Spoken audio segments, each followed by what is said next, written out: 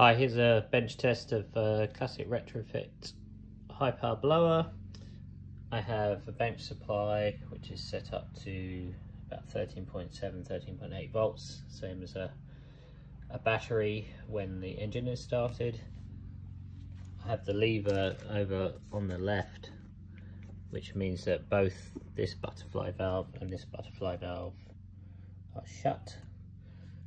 And I have this one open, and I also have this one open.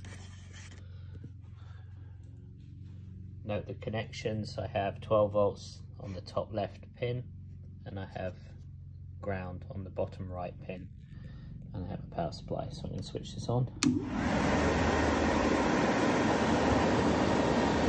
13.8 volts.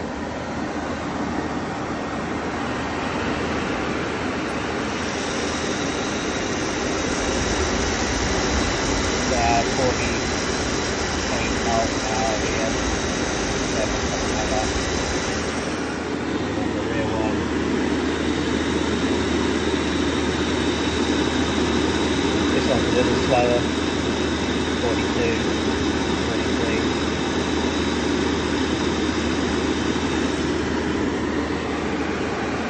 Now if I was to close one of these, the other one will be faster.